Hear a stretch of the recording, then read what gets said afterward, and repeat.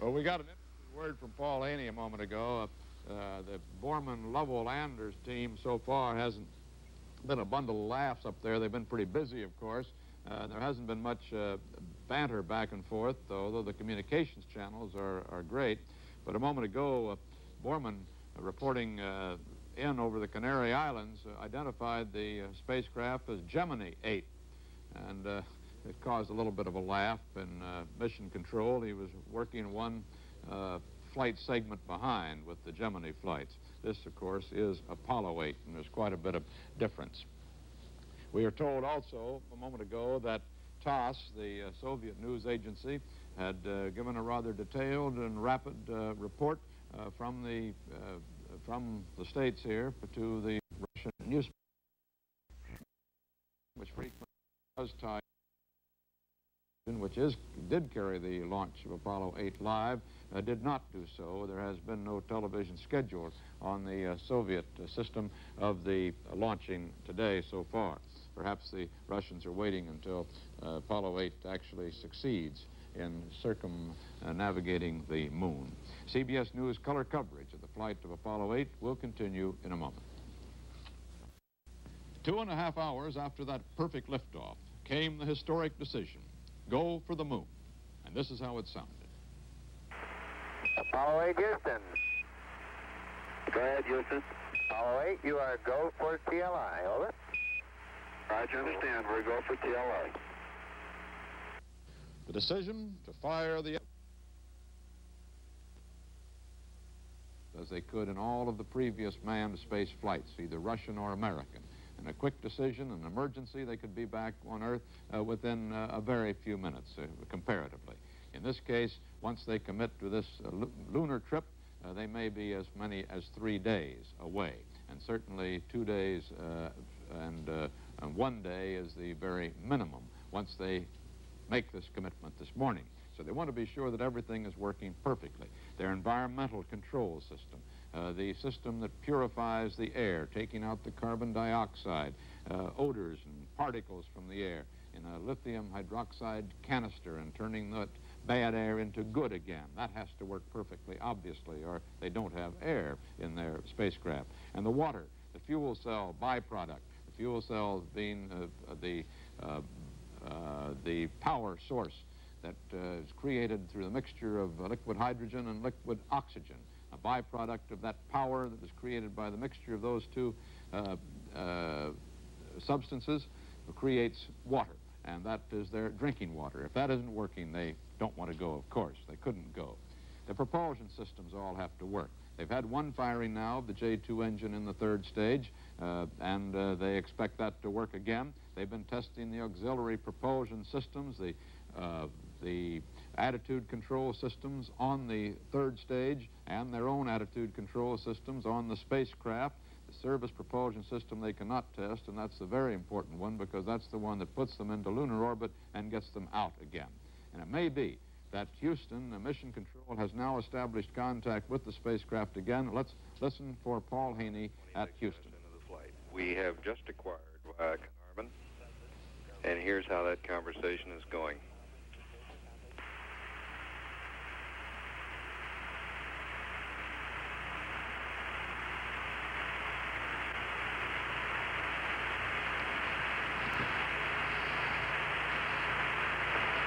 Apollo 8, Houston.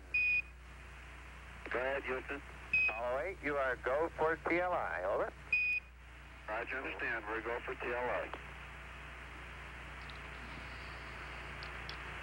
That's the big decision. They are going to go for the moon.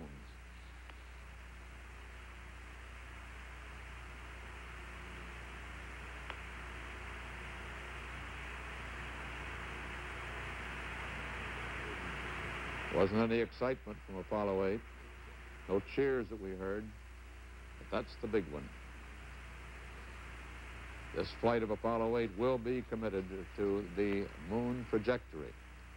That means that at 5:41, that's about 22 minutes from now, 10:41, about 22 minutes from now, they will fire the 3rd stage engine.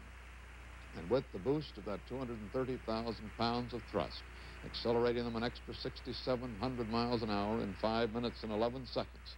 They will achieve the velocity to escape from Earth orbit, not to escape entirely from Earth gravity, but to escape from Earth orbit, enough to get out 230,000 miles to the moon. We'll continue to listen to Mission Control. It is being fed into us here now in case there is further transmission through the Carnarvon Station in Australia to the Apollo 8, 119 miles above Australia as it approaches that west coast of Australia. Position you see here now.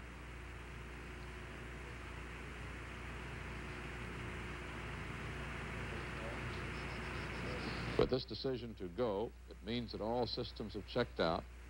The ones I reported to you a moment ago, the propulsion systems, the life support systems, the guidance and control systems, navigation, and the means of measuring their inertial attitude, the controls, the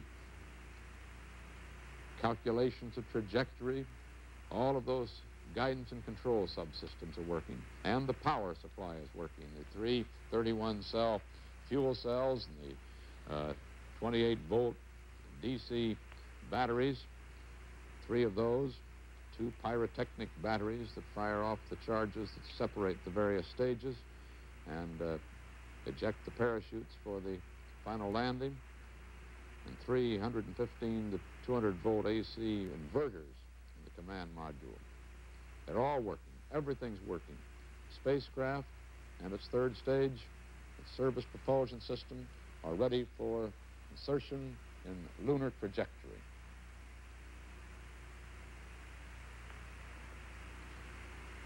That undoubtedly was one of the most momentous, probably the most momentous command ever given from Earth to a spacecraft in the 7 years of the manned space program.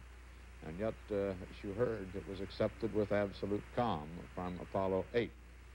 There was no comment at all as that go, no-go came. Here, just a running moment. Through an unusually quiet pass across Carnarvon with very little more than the establishing call signs. Our orbital digitals, which we're reading out from Australian sites, show that the present velocity is 25,569 feet per second, showing an apogee of 105.5 nautical miles. And our translunar injection burn will have the effect. Here's some comm going up. Let's catch up with it. Roger, we'll have LOS in about 30 seconds, and we'll pick you up over Orion 1 at 2:37.5. Roger.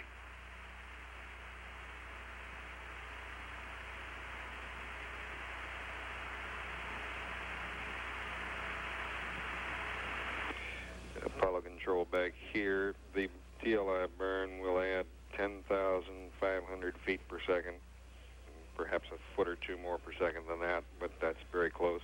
10,500 feet per second to the present 25,570. And the duration of the burn will be slightly more than 5 minutes. It is to occur at 2 hours and 50 minutes into the flight. We have a combination of stations. We'll be seeing it. The ship Mercury, we'll see it. It's parked about 1,000 miles southwest of Hawaii. Hawaii also should see it. And in a very few minutes, as the spacecraft starts away from the Earth, the big dish in Goldstone, California, will acquire. At 2 hours and 33 minutes into the flight, this is Apollo Control, Houston.